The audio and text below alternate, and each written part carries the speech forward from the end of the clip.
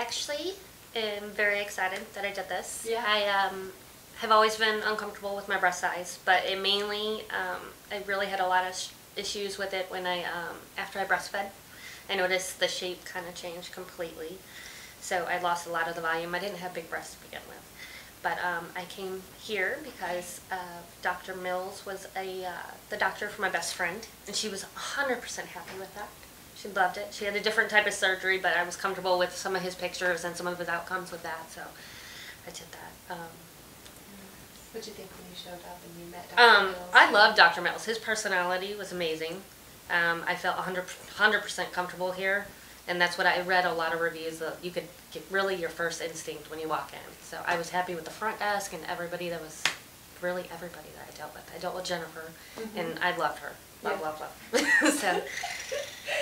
So it really helped you kind of gauge the consultation process and meeting. It was very smooth, yes. And he talked every question I had, he was able to answer. I brought in a list of questions because I went on Real Self. And I read a lot of reviews, and I brought in my own pictures, which helps a lot. So if you do that, I brought in the size that I wanted, the shape, everything. So I knew what I wanted when I came in, so it helped a lot. You were well prepared. Yes. But he did answer questions that I didn't even think about, so because I didn't know too much about going under the muscle versus over and the safety, and I guess how that affects the shape and size and everything. So yeah. And what exactly was the procedure that you had done? I had, what is it, the submuscular. I have silicone, which he helped to explain the difference between the saline and silicone and help me decide which one. I kind of was already leaning towards silicone, but he helped to help me, I guess, understand the difference between them. So yeah.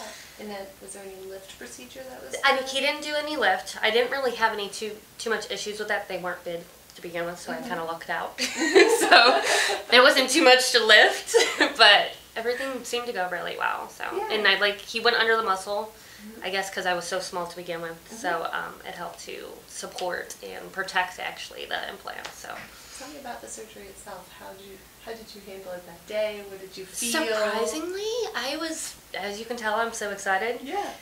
I thought I was going to be extremely nervous, and I was so excited. Like, I have pictures of me thumbs up before. It was great. I loved it. So, and afterwards, I wasn't in a lot of pain. No, I was actually, I've always kind of had like a high tolerance for pain. Okay. So, because I had a C-section and everything, and I was fine with that too. But yeah, I think I was on pain meds maybe 2 days afterwards. And I mean, there's tenderness and everything after it, but nothing.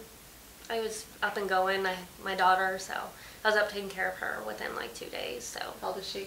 She is 2. Oh, that's a fun age. Yes. They're busy and running around, aren't they? Yes.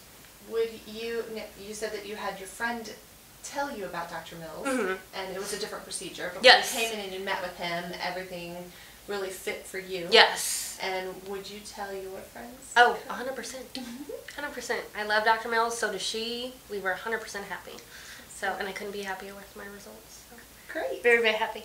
Thank you so much. Thanks.